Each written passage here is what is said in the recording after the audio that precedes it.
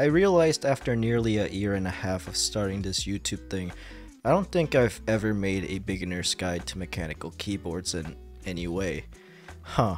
A lot of people have actually told me that they got into this hobby through my videos, and I would sincerely like to apologize to you and your wallet. I am very sorry. Honestly, I don't do a very good job in making a lot of my content easily digestible to newcomers. Besides, you know, my cursed keyboard builds or something like those, because make keyboard bad or make bad keyboard good equals funny, haha, am I right? But I guess since this hobby is constantly growing, I thought I should make my very own beginner's guide to mechanical keyboards, even though those videos already exist, and illustrate the hobby in much more detail than I ever could due to my IQ deficiency.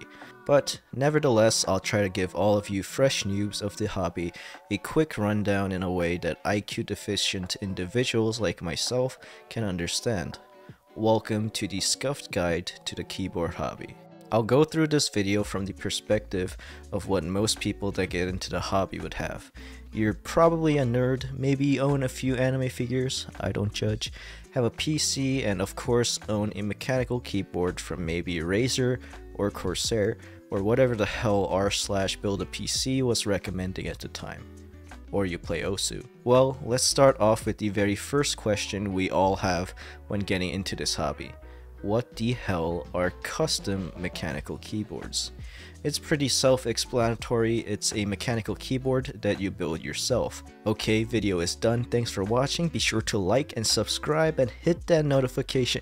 Okay, I'm just kidding. Like and subscribe though.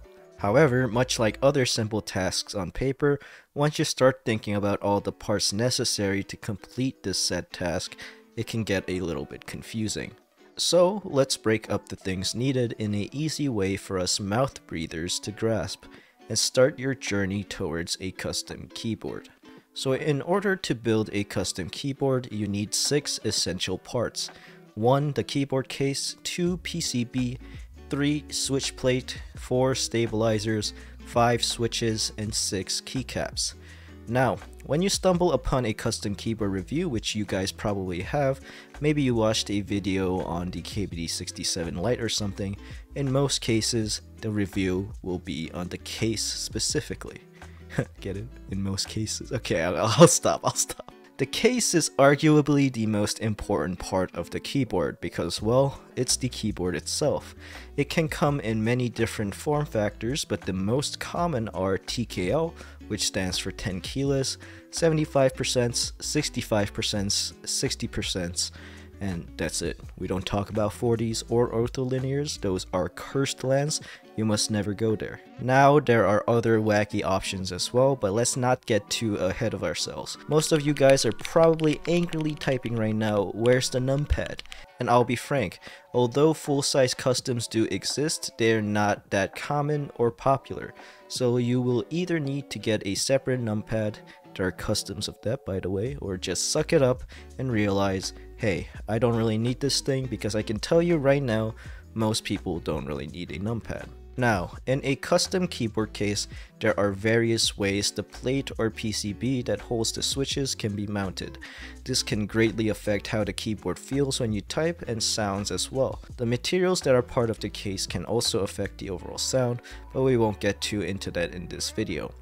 I won't get too in-depth while explaining the different types of design choices of the case and how that affects the acoustics and typing feel of the board, but I'll let you know a few of the most common mounting methods so you can understand reviews when you're watching a little bit better. I would say that the most common mounting methods in the current keyboard meta in 2022 are isolation gasket mount, top mount, gummy o-ring, and tray mount.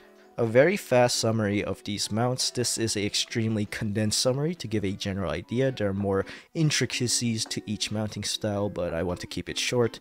Isolation gasket is when gaskets are installed in the case or plate on the top and bottom of the mounting points and is sandwiched by the top and bottom of the case. My opinion, typically this type of mounting tends to mute the sound a bit. It's a softish typing feel depending on the implementation. Top mount is when there's mounting points on the plate that screws into the top of the case.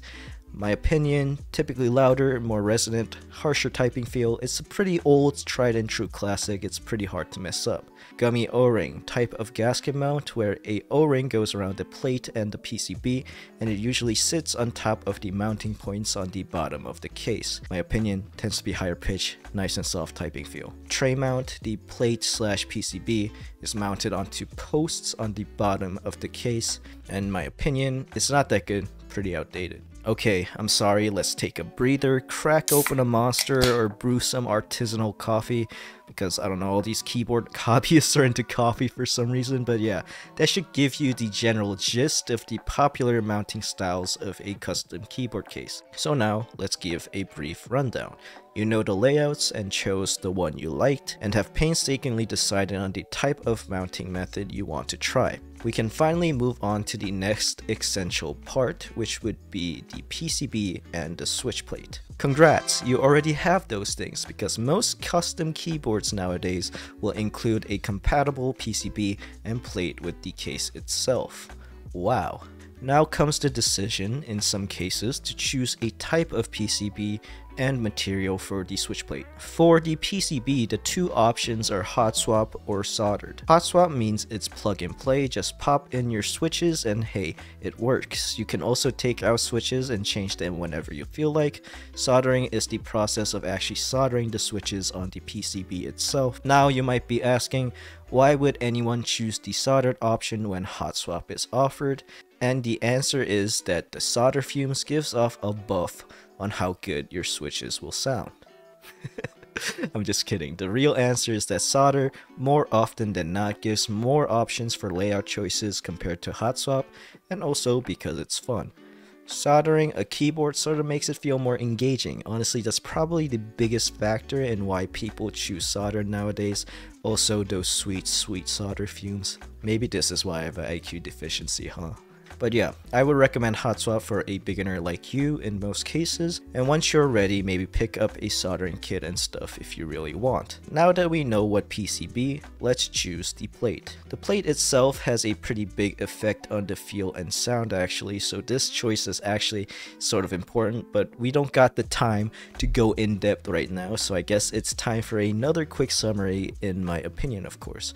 The most popular plate materials in the current keyboard meta in 2022 are brass, aluminum, FR4, and polycarbonate / other plastic plates.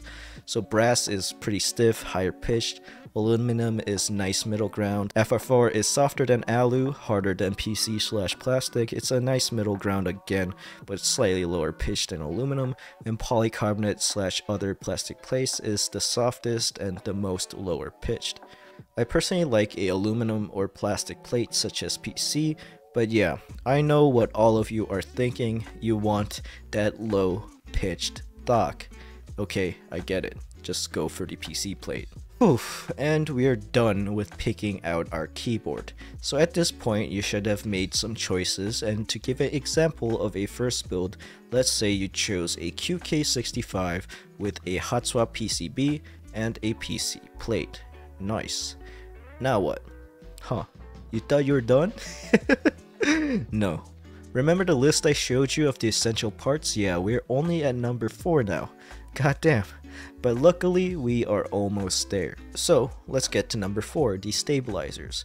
The stabilizers, or stabs for short, are the things that help bring up the big keys on your keyboard. Sometimes the case you bought will come with stabs, but I recommend getting some better stabs most of the time. Just be sure to modify and tune them, because rattly stabs will make the whole build you worked so hard on feel like doo-doo.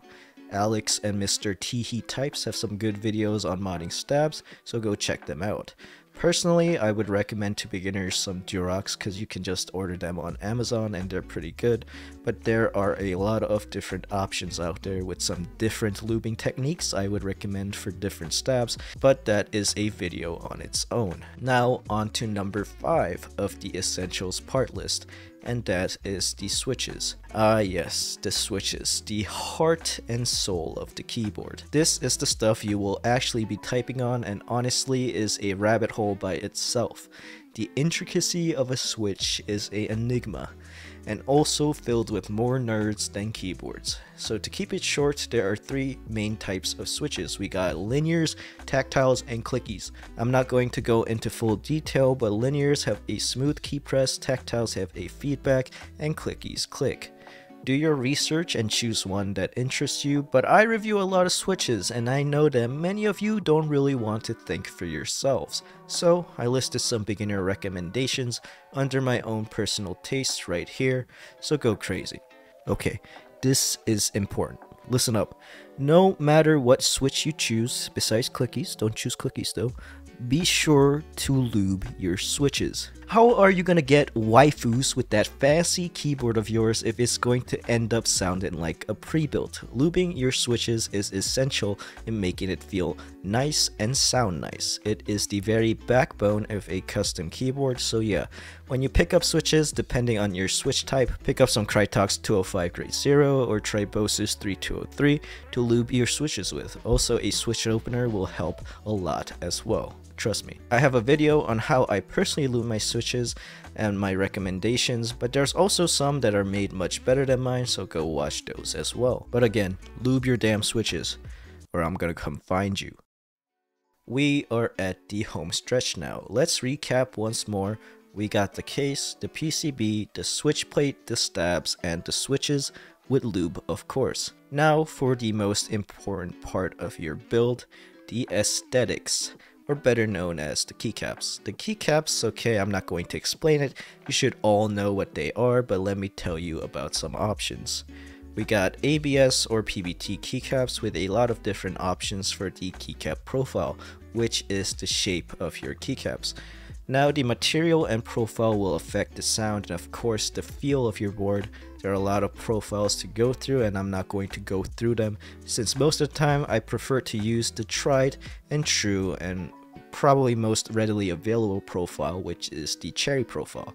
You can go ahead and experiment, but for those starting out, I personally always recommend cherry. Okay, now that we have the profile, do I get ABS or PBT, and what brand of keycaps do I get? In my opinion, I feel like ABS sounds crisper and feels smoother.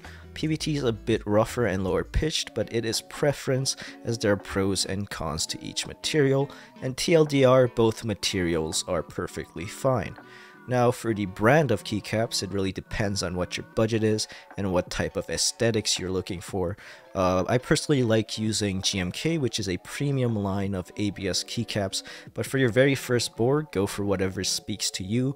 You can always easily change it out later for a better option. A good in-stock option could be an affordable PBT set from Taobao, AliExpress, Kinetic Labs, or Canon Keys. And yes sir, we are done. Oh god, why is this hobby so damn confusing? God damn. But anyways, you should now have all the parts you need to build your very first custom mechanical keyboard. And all it took was... oh god. Yeah, I probably should have told you how expensive this hobby could get. Well, welcome to the rabbit hole, bitch. There is no leaving now. You're stuck in here forever. You're welcome.